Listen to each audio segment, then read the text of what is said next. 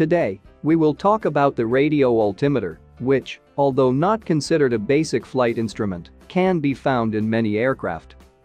A radio altimeter, also known as radar altimeter and abbreviated as RA, is an instrument that indicates the height of the aircraft in relation to the ground immediately below it.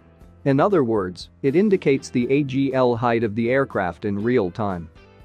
Now, the basic components of a radio altimeter system are two antennas located at the bottom of the fuselage, one transmitting and the other receiving, a central processing unit, and finally, the instrument or indicator in the cockpit. Let's now see how the system works. First, the transmitting antenna emits a radio wave downward from the aircraft. When this wave reaches the surface, it bounces back to the aircraft and is received by the receiving antenna. Then, the processing unit calculates the time it took for the wave to go and return. And since we know that radio waves travel at a known speed, which is the speed of light, then the system can calculate the current height of the aircraft above ground level. Now, although this is the basic principle of operation, modern radio altimeters actually work in a slightly different way, since they use a frequency-modulated continuous wave system. Let's see how it works. Here, the signal emitted by the transmitting antenna changes its frequency continuously within the range of 4200 and 4400 MHz. With this system, the elapsed time is not measured directly, but the difference in the frequency of the wave, or in other words, the phase shift. And since the rate at which the wave changes frequency is known, the time it takes for the wave to go and return can be determined indirectly. So far this may sound a bit complex, but let's take a look at an example to make it clearer. Let's suppose that in this case, the transmitting antenna emits a radio wave with a frequency of 4300 MHz. This wave reaches the surface, bounces back to the aircraft, and is received by the receiving antenna. However, by the time this antenna receives this wave, the transmitting antenna is already emitting another wave with a different frequency, in this case 4350 MHz. What the system does is compare the frequency of the received wave with the frequency of the wave that is being emitted. The difference in frequency between these two waves allows the system to calculate the time it took for the wave to go and return, and therefore also calculate the current height of the aircraft above ground level.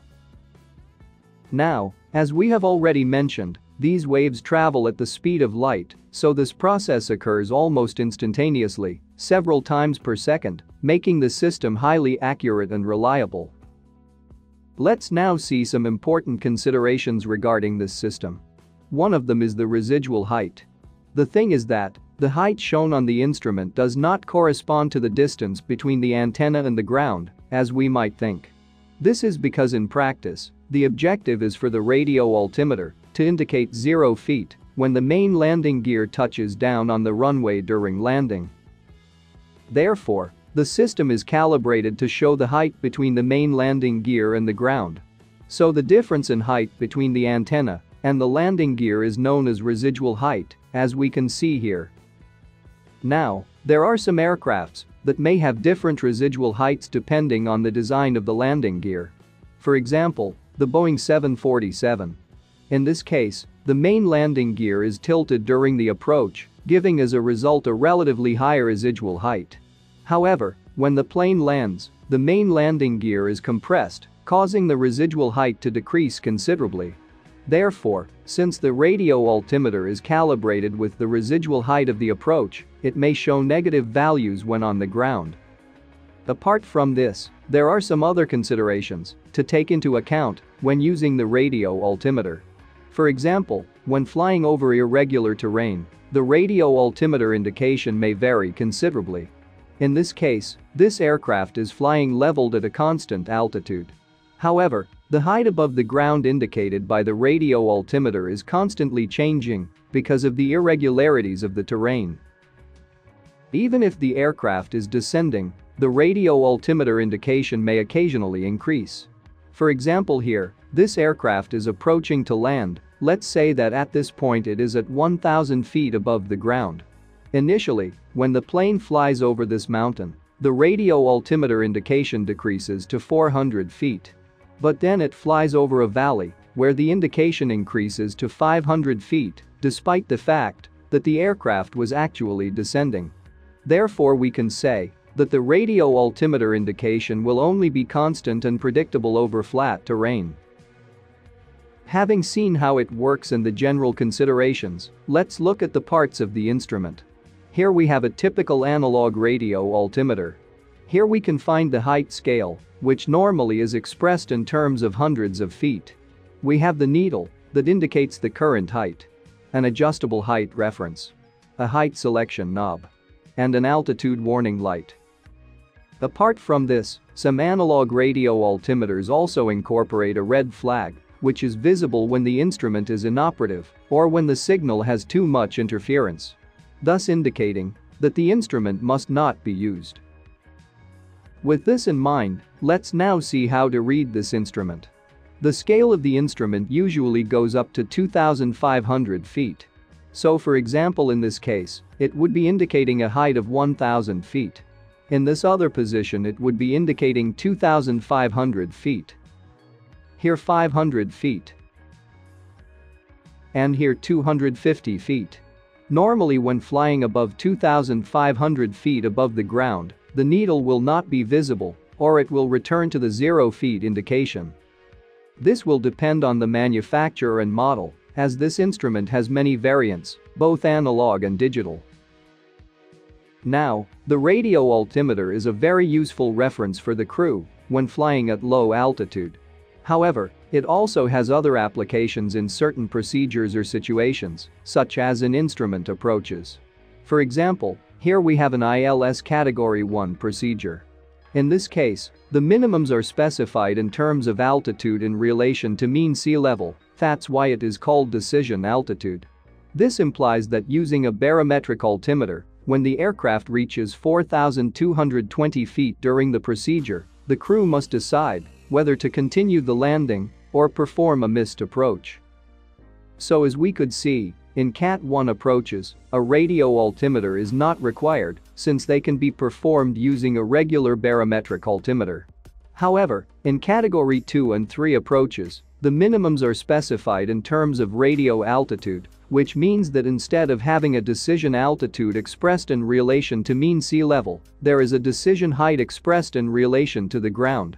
In this particular procedure, when the aircraft reaches 144 feet indicated in the radio altimeter, the crew must decide whether to continue the landing or perform a missed approach. Now, to identify more easily on the radio altimeter the exact decision height, the crew can use the height selection knob and the reference mark. In this case, the pilot would adjust the decision height of the procedure using the height selection knob. For example, let's say that the decision height to be used is 300 feet. Then the pilot adjusts the reference height accordingly. Now, when the needle reaches the reference mark, the warning light will illuminate, and it can be accompanied by a call-out like this. Minimums. Indicating to the crew that it is at this point that they must decide whether or not to continue the approach.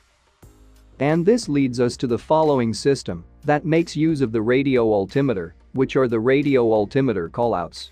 Most modern aircraft incorporate automatic radio altimeter callouts, which are part of the Ground Proximity Warning System, or GPWS. This system emits callouts at certain heights in relation to the ground, such as the following: 2,500, 1,000,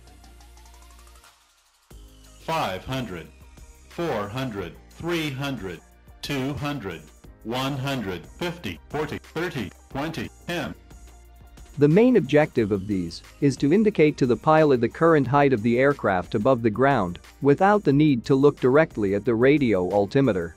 Since during an approach, normally the pilot's attention is focused on other parameters. Now, apart from these callouts, there might be others such as these. Approaching minimums, which are directly related to the decision height selected by the pilot. Now, this ground proximity warning system also uses the radio altimeter as a reference to issue certain ground proximity and/or aircraft configuration warnings.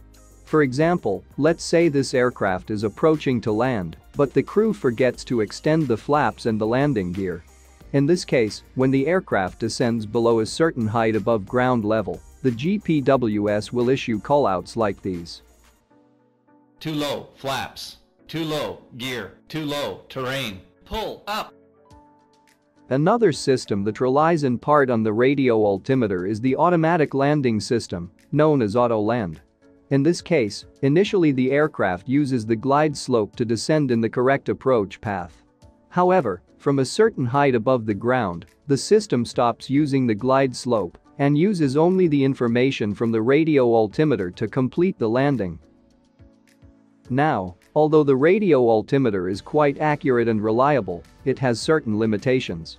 One of them is that, since the waves are emitted downward in relation to the fuselage, there are certain pitch and bank limits. Here, for example, during normal maneuvers, the radio altimeter can determine correctly the height of the aircraft.